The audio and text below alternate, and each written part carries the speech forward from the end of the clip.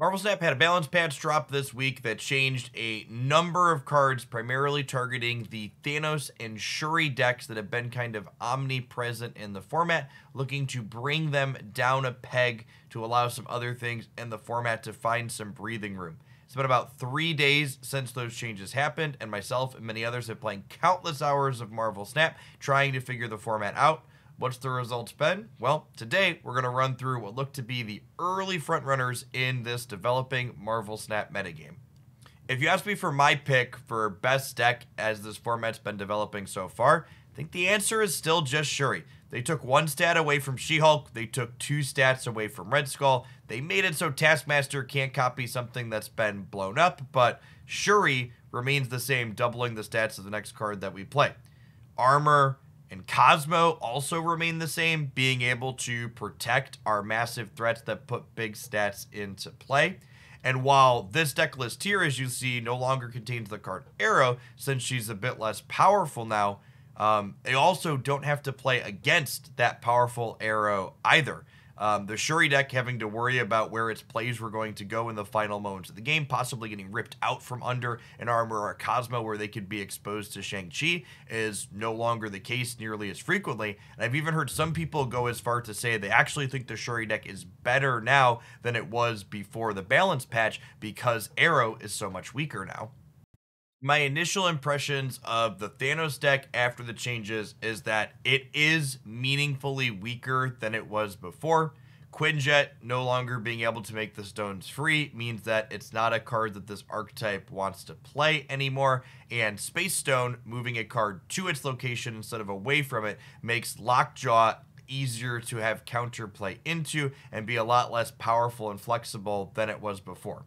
That being said, the Thanos deck in the previous format was really, really good, and making it worse in all of those ways definitely works to bring it in line with everything else that's going on in the format, as opposed to making it unplayable. My initial read is that I think the changes they made surrounding Thanos seemed like they actually hit the mark, and this deck seems like it's a powerful option to be playing, but it definitely does not feel like it's overbearing anymore. So if you enjoy playing with stones or putting Leech into play, this deck is a reasonable thing to be doing, but it's also a lot less omnipresent on the ladder in my anecdotal experience, which also means we're getting Leech less, which is a happy upside to making this deck worse than it was prior.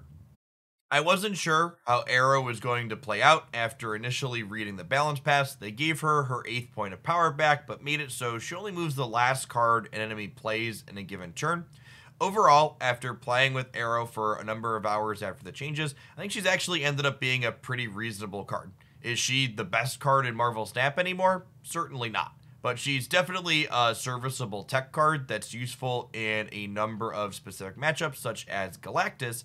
And if you build your deck around her a little bit, such as setting up a wave on turn 5 so your opponent can only play one thing on turn 6, or utilizing her in tandem with something like Sandman that restricts your opponent's plays, her effect can still be really powerful. I think they hit this balance change on the head as well. Aero seems like a card that you can play if you want to and even build around her a little bit without being a card that's just the best in slot for 5 drops in basically every deck in the format.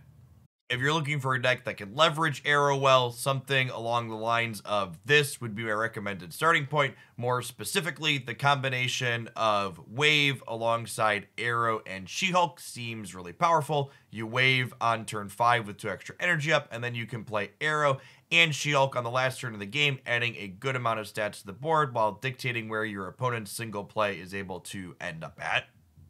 I definitely don't think we've seen the current metagame fully develop. I think Shuri popping up as the early frontrunner is just the easiest, obvious choice. It was hurt the least by the set of balance changes that we had, and it's a powerful, proactive deck that people had the cards for and they wanted to pick up and jam some games with. That being said, the Shuri deck is fairly one-dimensional, and there's a few different ways in which we can attack it, a number of which have been given more room to breathe in the format, thanks to the fact that the Thanos deck is on the decline. Let's go ahead and run through different ways that I'm interested in working to attack this metagame that we're working our way into. The number one card I'm interested in building a number of decks around to try and combat Shuri is definitely Valkyrie.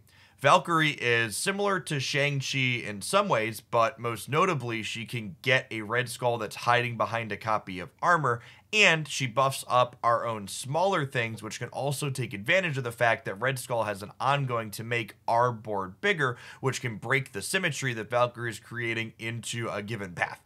I think there's a ton of different directions you can build with this card, from controlling shells with Professor X to combo-oriented shells like the Bast Valkyrie Patriot deck that I featured, as well as the Mr. Negative deck. I would love to know in the comments what kind of Valkyrie ideas you have, because this card has a lot of different directions we can go to get things figured out in. The other card that I think gains a lot from this balance pass that could be a good tool for attacking the Shuri deck is Storm.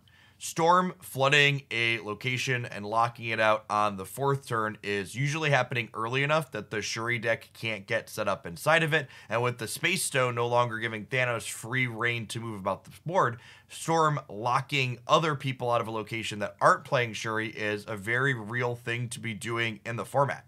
Storm in tandem with other cards that control how Shuri can deploy to the board, such as Goose or Spider-Man, really feels like it could be a legitimate strategy for forcing the Shuri deck into a corner where it doesn't matter if they're hiding behind things like armor or Cosmo if they can't deploy their big threats where they want to deploy them to actually be able to win the game. To close on a sample deck list, leaning into the second idea of controlling the board state, these 12 cards are the ones that I've submitted for playing in the grand finals of the asynchronous tournament that I've been playing in over the course of the last few weeks. I think this deck has a pretty reasonable matchup into Shuri with Goose and Storm in combination with Shang-Chi and Teenage Warhead. This deck is also doing something similar to the sample Aero deck list we highlighted earlier in this video, with Wave into She-Hulk plus another card on the final turn of the game. And speaking of Aero, if you find yourself lacking the latest Series 5 release in Teenage Warhead, I think Aero or possibly even Juggernaut are reasonable cards to replace over her that play well on the last turn of the game while still controlling what your opponent is looking to do. Finally, I wanted to close out with a couple other deck recommendations for people looking for a little variety in their lives. I was shifting through the best performing decks post-patch on untapped.gg, and this mostly stock Sarah list actually has pretty good metrics. I could see why. Aero can help you control where your opponent's Red Skull ends up on turn 5 against Shuri, and then you have Shang-Chi to go ahead and knock it down, while this deck also just has a pretty proactive game plan of putting a bunch of stats into play with things like Mysterio and Bishop and Killmonger cracking Nova to pump up your entire board.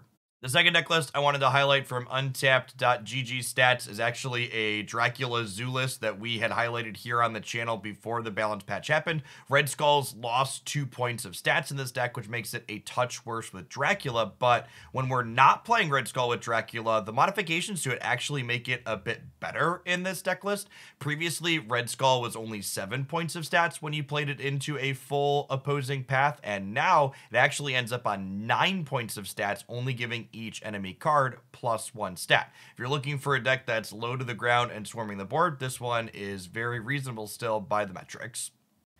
As always, I'd love to know your experience with Snap post-patch. What does your segment of the ladder look like? If you enjoyed my musings on the topic, be sure to snap that like button and make sure you're subscribed to the channel to stop back again real soon for some more Marvel Snap content here on YouTube.